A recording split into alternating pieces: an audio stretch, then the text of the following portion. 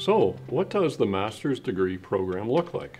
Well, the program includes 7 core Bible courses that come out of various genres of Scripture, along with 2 theology classes, and this forms the academic portion of the program.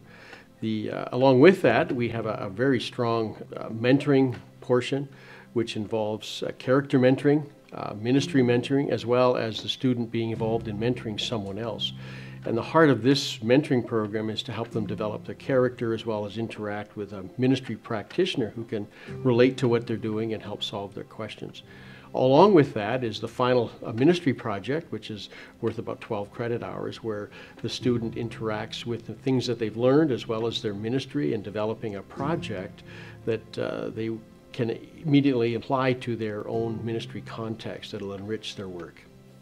One of the things I've benefited from in my life and in my ministry, being at Millar College of the Bible's graduate program, is their intentional focus on my character, on the student's character. This is an overlap of life and ministry.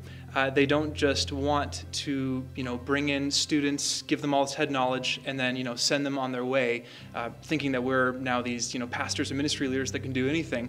They really want us to focus on our heart. I really do appreciate their focus on mentorship as well in the church and in our own character, and that has been a huge benefit for me.